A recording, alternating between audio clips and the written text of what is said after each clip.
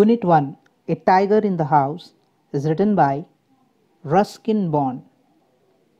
As the title suggests, here the main character of the story is Timothy, who is nothing but a tiger cub. The grandfather of the writer Ruskin Bond found a tiger cub, that is a baby tiger, in the Terai jungle.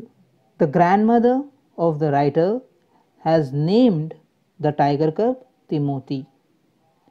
Timothy was first given milk by the cook whose name was Mahmoud.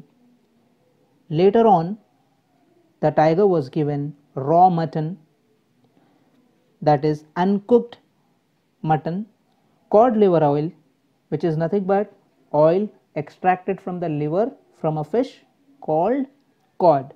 Later on, the diet of the tiger was changed to pigeons and rabbits. That is nothing but the tiger was given pigeons and rabbits to eat. Along with Timothy, there were two other animals. The first was Toto the monkey. Toto the monkey was very brave and bold, that he used to pull the tail of the tiger. And then when tiger was angry, at the time the monkey used to climb up the curtains. Another one was a small mongrel puppy found in the road by the grandfather. At first Timothy was afraid of the puppy. He used to dart back with a spring if it came too near. Whenever the puppy used to come near, the Timothy tiger cub used to go away from him.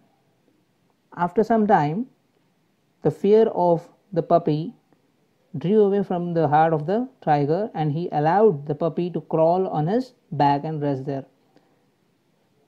Timothy used to like scaring the persons who used to play with him.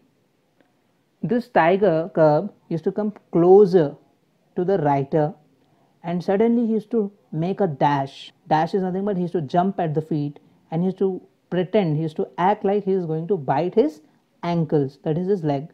So in the morning, the writer used to take Timothy for a walk, and people used to be very scared, and they used to walk away from them. They used to give space to them. And during this time, Timothy was also grown, and he became powerful enough, because when Timothy used to pull hard on his chain, that is when he used to pull the chain, the writer had difficulty in controlling him. Timothy's favorite place in the house was the drawing room. Timothy used to like the drawing room very much. He used to go to the long sofa and used to rest there, and if anybody tried to get him off from there, he used to snarl, he used to roar at them. Timothy, in spite of being a wild animal, he still had clean habits. He used to scrub his face with his paws, exactly like a cat. That is nothing but, paws are nothing but his hands. He used to scrub his face, he used to wipe his face, just like cats do. He used to sleep in the cook's quarters, and whenever in the morning when he was let out is nothing but when he was freed, he used to be very happy. As time passed and Timothy became more stronger, he grew more older. When Timothy was 6 months older, there were few changes observed. He became very less friendly. That means he started becoming wild. So during the morning time when Timothy used to go for a walk, after becoming 6 months older, he used to scare the other animals. Then during the night, there was a poultry house near grandfather's house. There used to come few noises from the poultry farm, and in the morning there were feathers lying in the veranda. Because of his rude and wild behavior, he was chained more often. That is, he was kept in chain. And one day he started scaring the cook of the house, Mahmoud. At that time, grandfather decided that Timothy should be transferred to a zoo. As the grandfather decided to transfer Timothy to a zoo, which was in Lucknow and 200 miles away from their house, so grandfather booked a first class compartment for himself and Timothy. because no one would be ready to share a compartment with a tiger. And he handed over Timothy to the zoo authorities, and the zoo authorities were very happy to receive Timothy. Now, after 6 months, grandfather, during that time, grandfather thought that he could meet Timothy in the zoo. Now, so the grandfather decided to go to the zoo. So, grandfather went to the zoo to meet Timothy, and when he reached the cage in which Timothy was interned, he was kept. So, what he saw was Timothy was fully grown. The tiger in the cage was fully grown. So, the tiger also allowed the grandpa to put his hands on him, on his head.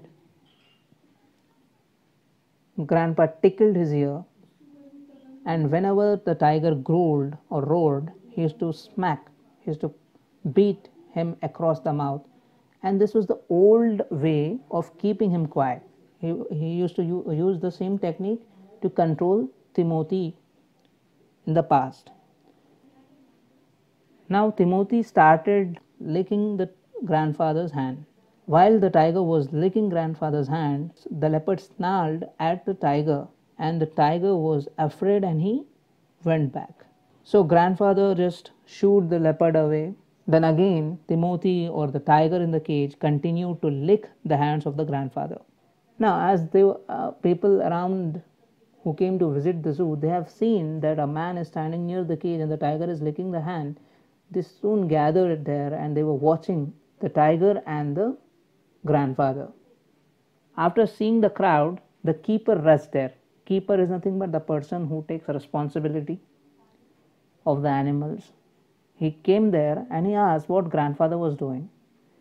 So grandfather said that I am talking to Timothy, that is the tiger, and asked him, 6 months back I gave this tiger, at that time were you not there?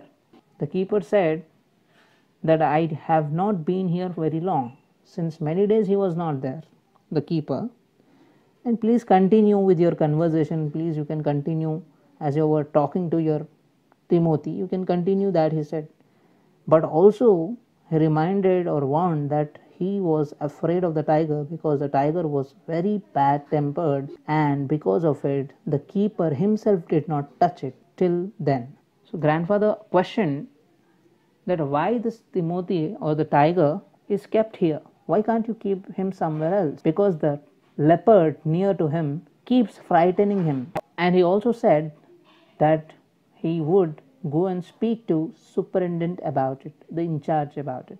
After saying that he would meet the superintendent, the grandfather went in search of the superintendent, but he couldn't meet him because the superintendent went home earlier than usual. So he was just wandering, roaming in the zoo, seeing different animals. And finally, when he wanted to return, he went to Timothy's cage as he wanted to say goodbye. And when he reached there, he started stroking and slapping Timothy for about 5 minutes. During this time, he saw another keeper watching him.